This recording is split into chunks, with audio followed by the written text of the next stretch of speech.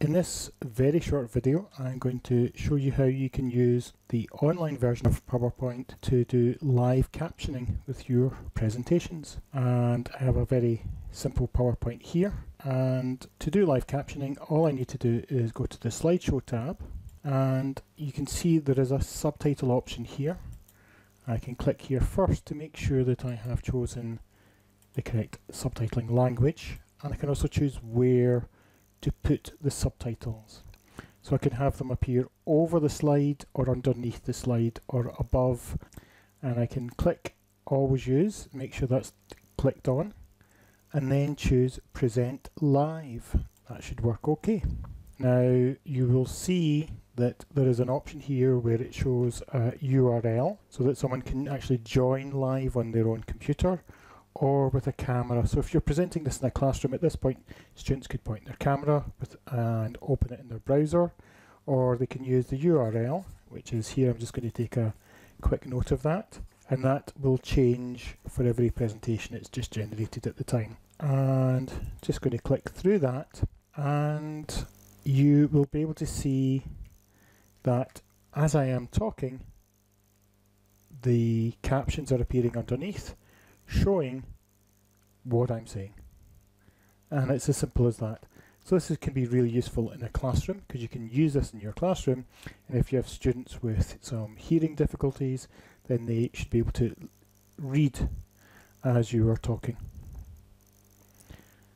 So that's one of the key uses of this. Now I'm going to actually pause my presentation for a minute, and you see I can resume that session later, but what I'm going to do just now is I'm going to open this other browser, and I'm going to go to the URL that was there earlier,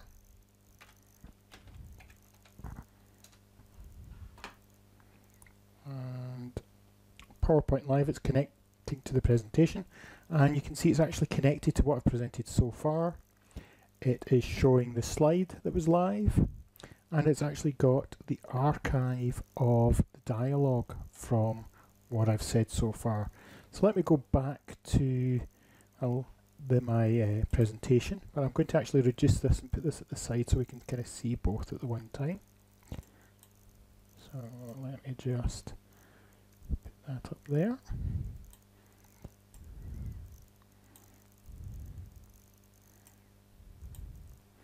Okay, so I can see that there, and if I come here, resume session, and that is continuing, and we can also see that someone has joined the private live session, so it is showing me that there is a viewer as well. So, and from the viewer side here, I can see the text appearing, so I can use this in a classroom. Students could be connecting as well. We can also use this over Zoom, for example, so I could be showing over Zoom, students could be connecting with their own browser direct to PowerPoint, or they could be watching my captions being broadcast over a screen share. And this is particularly useful because what you can see here is it also supports translation. And so I can see that as I am talking, the captions are being presented, translated into the language of choice of the student. So that's a really fantastic and useful feature of this, is that students can really be aided a lot in terms of understanding what's being said if I use this for my presentations. Okay, so let me close this student view just now, and let's come back into this view. And so the key uses of this, I can use this live in a classroom with captions. I can also use this with Zoom, and if I am doing screen share, I can share this screen and then the captions are live as part of the lecture presentation in Zoom. And if I'm recording, doing screen recordings, then again I can do a live screen recording with the captions.